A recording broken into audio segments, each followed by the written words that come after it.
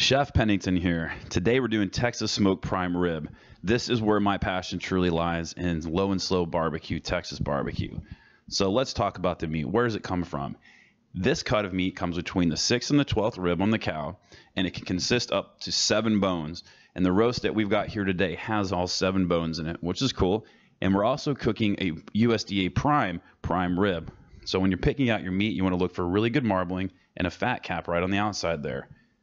Real important, marbling and that little extra cap on the outside of the ribeye. Bigger the better. It's the most tender part of the meat. So seasoning it up. As it's coming to room temperature, go ahead and liberally salt and pepper your meat and let it sit out as it's coming up to room temperature. It's going to take about 45 minutes for this large of a cut. Most of them are usually 4 to 5 bones, which won't take quite as long, but you can tell if it has a chill on it or not. So olive oil, you can use peanut oil. Just get an oil on the outside because it's going to really help develop the bark. It's going to make it look really beautiful when it comes off of the pit. So don't skip that step, please. So cover every little inch of it. Both ends too. It's easy to forget the ends. And we did use olive oil here. And then we're going to season it up even a little bit more. So putting on some extra sea salt. We use some Himalayan sea salt here, which has just got all kinds of good stuff in it. You can't buy better than Himalayan sea salt. You can get that at like Whole Foods and places like that, especially supermarkets. Keep an eye out for it. So that's a moltiajete. He sit there. That's got herbes de Provence in it, or Italian seasoning. The moltiajete there just opens up all the oils and brings out the flavors and the perfumes and all the good stuff you get from those herbs. So be sure to cover it pretty liberally. You don't have to go crazy with the herbes de Provence. Off to the smoker. Our smoker is at 300 degrees to start, and throughout the cook, it stayed right up at 275. We're not doing brisket. We're not doing the super low and slow. We're not doing pork butt, which is really closer to 225. This is a big, huge steak, so we're going to do it higher. That's why we're at 275.